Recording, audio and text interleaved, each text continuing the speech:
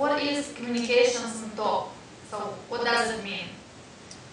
Communications on top is an extremely wonderful idea created by good friends of mine, Russians who live in Bulgaria, and Alexander and Yana, who developed the idea this February as the international forum of top PR managers in the wonderful Swiss resort of Davos, just a couple of days after the World Economic Forum.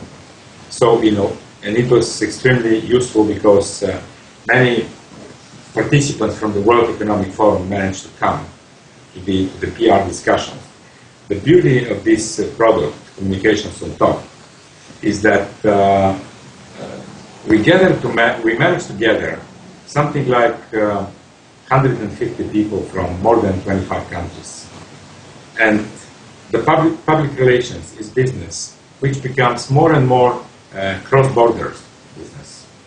With the online media, first of all, public relations business changed a lot with the online media. And secondly, with the same media, you can try to create your business throughout the internet in some different countries and to speak their language and to try to attract consumers or partners from this country.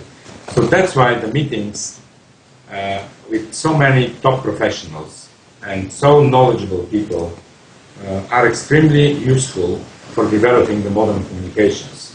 I'm pretty sure that all of us, 150 people who did participate in Davos this February, and I think more than 300 or 400 people which will come next February in 2011 to Davos, are changing themselves after these conferences and after these meetings, because they started, and that's valid for me entirely, started to understand different markets, different mentalities, different cultures, different ways of doing business.